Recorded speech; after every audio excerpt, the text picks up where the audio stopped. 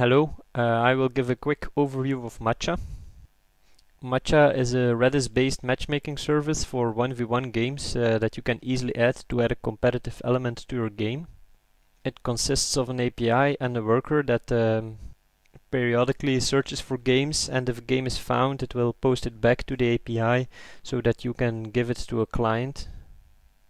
Everything can be run using Docker Compose, just using the Docker Compose up command. Here we have the little demo page that you can use if to test out the application. Only available if you run the application if in a debug environment.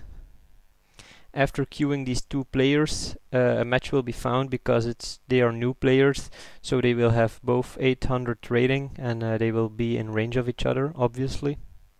After a match is found, both players will get the same room ID. In here we just simulate a match and one of the users wins.